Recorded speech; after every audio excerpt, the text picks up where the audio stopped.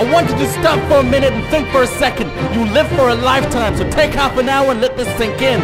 If you're a parent, or a doctor, or a systems administrator, or a president, or your name is Jason, or you wanted to be called Jason, but your parents called you Robert, but you wished all your friends called you Jason, then listen to what I gotta say, please. Vegetables, what? Who needs that shit? I won't be caught dead eating an onion, cause lettuce, broccoli, french fries, avocados, I hate them all, cause they're all made from potato. I'm friend for a little, and you might find me obtuse, but who the fuck would love a vegetable that's gender confused, like tomato? I always thought it was kinda furry, loosely speaking it's a fruit, but I still hate cause that's my duty. Please don't hate on those vegetables, they're a good source of vitamins and minerals. What have you got against vegetables?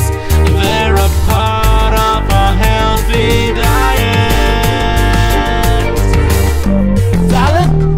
What the fuck is salad? So you wanna be cool? Don't listen to the chorus. What self-respecting kid ever wanted to be a brontosaurus? T-Rex is where it's at. T-Rex ate meat. Veggies give you bowel cancer, make your shit green. Don't steam, don't fry, don't boil, don't try, don't grill, don't lie. You don't like Vegemite. So next time your mom says eat your greens, tell her stick that carrot where the sun